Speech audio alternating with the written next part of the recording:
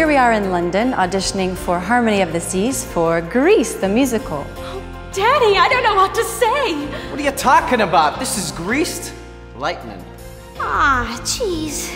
We ask our guests really what they want to see, and this was shouting at us, Grease the musical. It is such an amazing collection of music, and of course the acting in the show is incredible. Look, Sandy, I had to bust Kanicki's arm to get the car for tonight. The guys are really PO'd at me. Danny, from a young age, has always been a part that in my head I would love to play one day. Grease was the first musical I ever saw.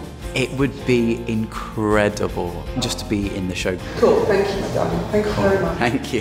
When I was asked to do Grease at Sea, as I've called it, I was thrilled because it's a great show and it's actually been begging to be put at sea for a long time. I think everyone, when they were a kid or a teenager, did Grease at school, so it'd be really wonderful to do it at a professional level because I think it's something that's close to everyone, really.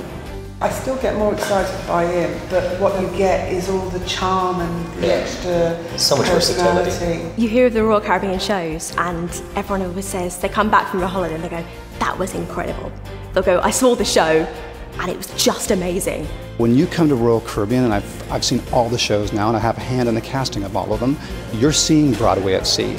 You're seeing the West End at sea, and people walk away and they're like, wow. We've seen hundreds of people and we've really narrowed it down to finding our leads and our principals and also finding the ensemble who really support the production.